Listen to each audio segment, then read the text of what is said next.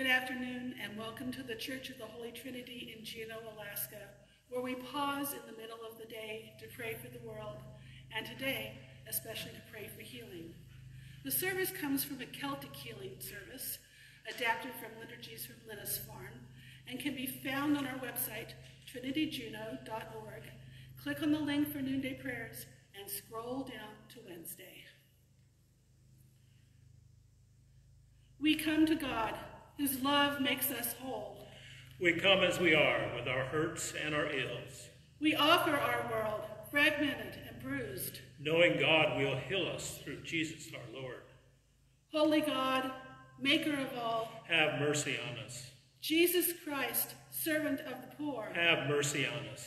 Holy Spirit, breath of life, have mercy on us. Let us in silence confess our faults and admit our frailty.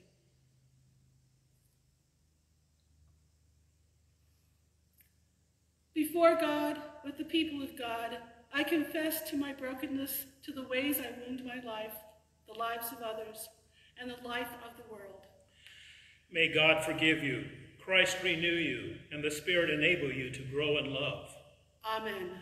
Before God, with the people of God, we confess to our brokenness, to the ways we wound our lives, the lives of others, and the life of the world. May God forgive you, Christ renew you, and the Spirit enable you to grow in love. Amen. Illumine our hearts, O Lord. Implant in us a desire for your truth. May all that is false within us flee. The psalm appointed for today is Psalm 53. The fool has said in his heart, there is no God. All are corrupt and commit abominable acts. There is none who does any good. God looks down from heaven upon all to see if there is any who is wise, if there is one who seeks after God. Everyone has proved faithless. All alike have turned bad. There is none who does good, no, not one. Have they no knowledge, these evildoers, who eat up my people like bread and do not call upon God? See how greatly they tremble, such trembling as never was. For God has scattered the bones of the enemy. They are put to shame because God has rejected them. Oh, that Israel's deliverance would come out of Zion. When God restores the fortunes of his people, Jacob will rejoice and Israel will be glad. Glory to the Father, and to the Son, and to the Holy Spirit, as it was in the beginning, is now, and will be forever. Amen. We continue today our reading from the Acts of the Apostles. But Jews came there from Antioch and Iconium and won over the crowds. Then they stoned Paul and dragged him out of the city, supposing that he was dead. But when the disciples surrounded him, he got up and went into the city. The next day he went on with Barnabas to Derbe. After they had proclaimed the good news to that city and had made many disciples, they returned to Lystra and then to Iconium and Antioch. There they strengthened the souls of the disciples and encouraged them to continue in the faith, saying, it is through many persecutions that we must enter the kingdom of God. And after they had appointed elders for them in each church, with prayer and fasting, they entrusted them to the Lord in whom they had come to believe. Then they passed through Pisidia and came to Pamphylia. When they had spoken the word in Perga, they went down to Attalia. From there they sailed back to Antioch, where they had been commended to the grace of God for the work that they had completed. When they arrived, they called the church together and related all that God had done for them and how he had opened the door of faith for the Gentiles. And they stayed there with the disciples for some time. Hear what the Spirit is saying to God's people. Thanks be to God. Thanks be to God. Through Christ, source of creation, we pray for healing of the earth. Through Christ, source of peace, we pray for peace among hostile peoples. Through Christ, source of love, we pray for love in our families and communities. Through Christ, source of joy, we pray for the delight in our lives. Through Christ, source of freedom, we pray forgiveness for past wrongs. Through Christ, source of resurrection, We pray for help to make a new start. Christ always walks the world with those who suffer. Let us pray for the broken places of the world. Heal these places. Of the lust for gain that demeans, and of the bitterness of revenge that destroys. Let us pray for those who serve the public health and take part in the process of healing. Healer, pain bearer, may they seek to heal the whole person and be your instrument of love. Let us circle in healing prayer those known to us that we now name. We invite you to add your own prayers and petitions at this time. We pray for the homeless, the hungry, the needy. For Leah, Phil and Janet, Peter and Sharon.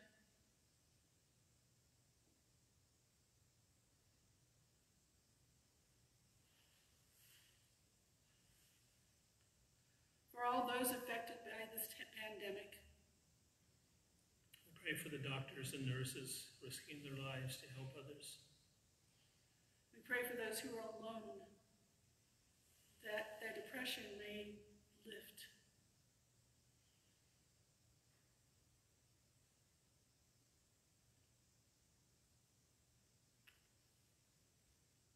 Let us say together, Spirit of the living God, present with us now, enter their minds, bodies, and spirits, and heal them of all that harms.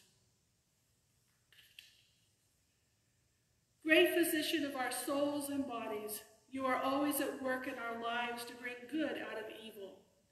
May your sick children experience the same surge of healing power as did the sick woman who touched the hem of your robe. Our Father, who art in heaven, hallowed be thy name.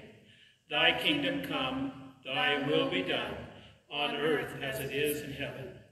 Give us this day our daily bread, and forgive us our trespasses, as we forgive those who trespass against us. And lead us not into temptation, but deliver us from evil. Lord, hear our prayer. And let our cry come to you. O God of grace and mercy, give your blessings to the Diocese of Alaska. Watch over our churches, sustain our people, strengthen our leaders. Through the Holy Spirit, guide and guard the diocese, keeping it always under your care and protection. Just let us be a loving family, serving you in faithful devotion to the gospel of your Son, Jesus Christ. Give your blessings to Mark, our bishop. Give him a spirit of courage and right judgment, a spirit of knowledge and love. Let your Holy Spirit be his companion. Let your gospel be always in his thoughts. May your presence in his life be a light for all to see, in every good work for the building up of your people and to the glory of your holy name. Give us the blessing of your example. Help us to follow in the way of Jesus today and every day. Give us compassion at the center of all we do. Compassion for ourselves as disciples still young in faith. Compassion for others as members of our own family and God. Let us become examples for others, as so many others have been examples to us, through your love and for the sake of your glory. Watch over all elders and the brothers and sisters of the Society of St. Simeon and St. Anna. If any are in a time of sorrow, sickness, or need, give them the touch of your healing hand.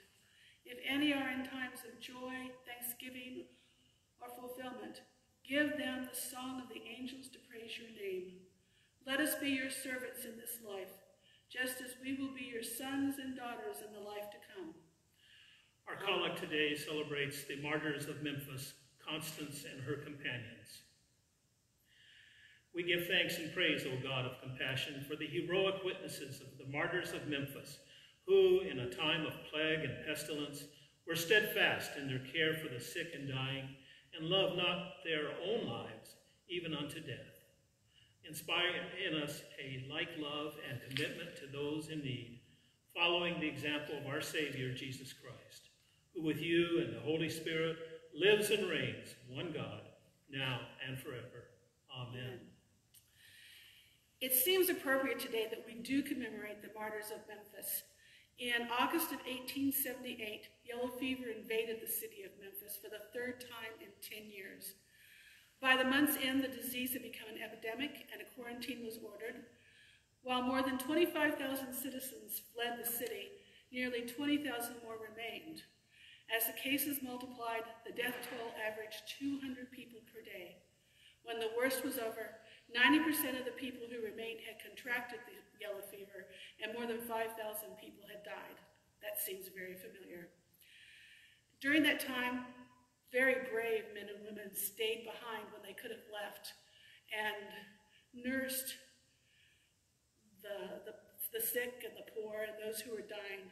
And that included sisters from the Society of St. Mary, which is an Episcopal order of women, Constance, Thecla, Ruth, and Frances, and 2 priests, Charles Parson, who was the rector of Grace and St. Lazarus Church in Memphis, and Louis Schuyler, who was the assistant at Holy Innocents in Hoboken, New Jersey, who came down to help. At the end, only 2 of those workers survived. The high altar at St. Mary's Cathedral in Memphis is a memorial to the 4 sisters, and the 2 priests are buried in a common grave, and their monument says, "Greater love hath no man." Great Spirit, who broods over the world, restore the garment of our self-respect and remake us in your beauty. Renew in us the stillness of our being, the soundness of our bodies, and the secret of our wholeness. May Christ our Redeemer bring us healing and wholeness. Amen. Amen.